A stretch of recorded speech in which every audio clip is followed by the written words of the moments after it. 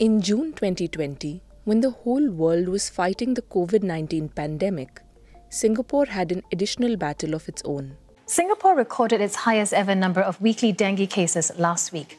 The tally this year is now more than 17,000. The country was fighting its worst dengue outbreak in history at the time, having recorded 35,315 cases and 28 deaths. In comparison, 2018 and 2021 had mild outbreaks of 3,285 and 5,258 cases respectively. This year, however, things have gotten worse. Singapore has already recorded more than 13,000 cases of dengue, and that too before June, which is the traditional peak dengue season in the Southeast Asian city-state. The weekly cases have also been on an alarming climb, from 1,003 between 24th and 30th April to 1,457 between 29th May and 4th June.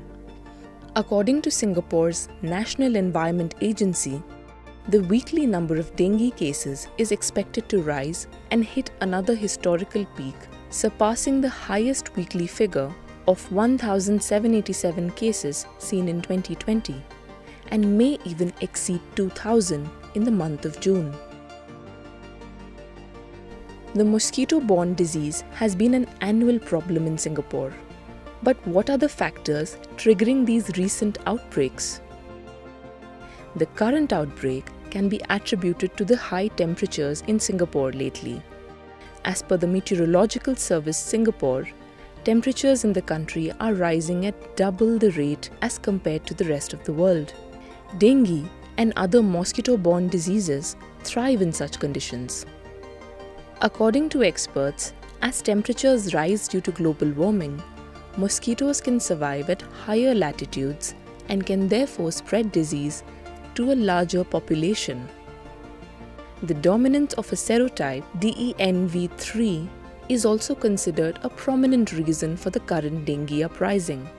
Dengue3, or dengue virus serotype 3, is a strain of the virus that re-emerged in the region after nearly 3 decades in 2020, when cases were skyrocketing. Dengue3 can undergo dramatic structural changes that enable it to resist vaccines and therapeutics. And this year, out of 122 dengue clusters with red alert, Dengue3 was found in 111 of them.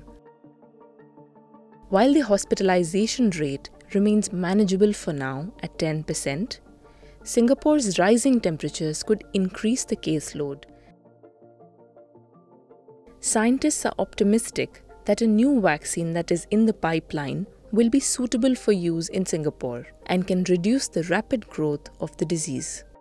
Scientists are also developing genetically modified mosquitoes to control the worldwide problem of vector-borne diseases. To know more about this, do see the next video.